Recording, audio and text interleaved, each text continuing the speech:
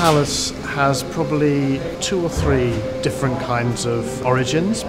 There's the building itself, which is the rebuilt People's Palace. It was rebuilt after it had burned down in the 1930s. It had originally been created as a space in the late 19th century for a mixture of education, entertainment and recreation for people here in the East End of London.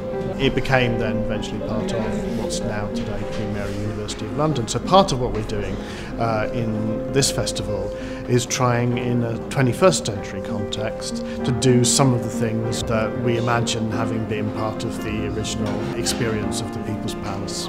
Another origin is in work that Lois in particular has been doing here for many, many years, often in collaboration with the Live Art Development Agency, curating programs of live art and experimental performance, often by emerging artists, as well as residencies by a number of artists, often artists whose work is not mainstream and is perhaps overlooked or ignored by people. So one of our aims, one of Lois's aims in that sort of programming was to give a platform to experimental work that's unconventional and isn't so readily seen in London venues. I think the thing about this building is that I fell in love with it.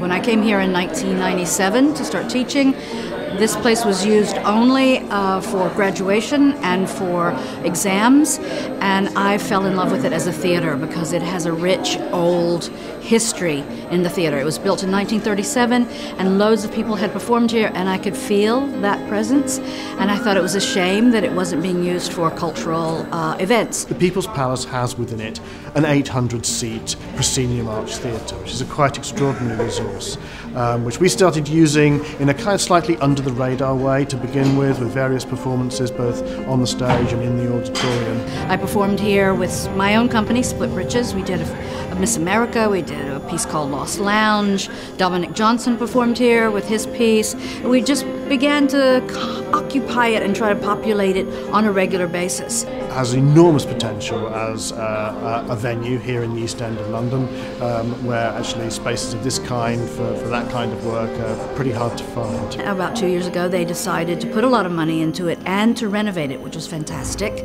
But you know, I've been in a situation a lot as an artist where we make a space look really, really valuable, and then people come in, put a lot of money into it, and then we don't have access to it any longer. And they call that gentrification. So I was kind of afraid that might happen to this building. So we really hung in there to try to make sure that we could keep this place open for art and performance and culture, but more than that, so that we could reopen it up to the community. With the space reopening after this refurbishment, our idea was to bring these strands of experimental performance and the longer, older historical strand of what the People's Palace had been in the 19th and early 20th century together in a festival designed to open up the space to a range of different communities, artistic communities, local communities, communities of thought and conversation. It was built for this community. It was built for the East End. It was built as a center for entertainment, for culture, for leisure, for education. And I just felt like here we are in the middle of a university and we're dedicated to those things, and we have this space that has this legacy of having been that for the community, that it was really important to get the people back into the palace. That's why we're here. That's what it means for us to be trying to people the palace, to put people back in, to open its doors so that it becomes a place that people of all kinds might want to come, to propose events for, to participate in. That's why we started peopling the palace as an opening celebration for the new building, and as a means of occupying it further so that we can carry on doing these kind of events, art, culture, education, leisure, dancing, tea dancing, into the future.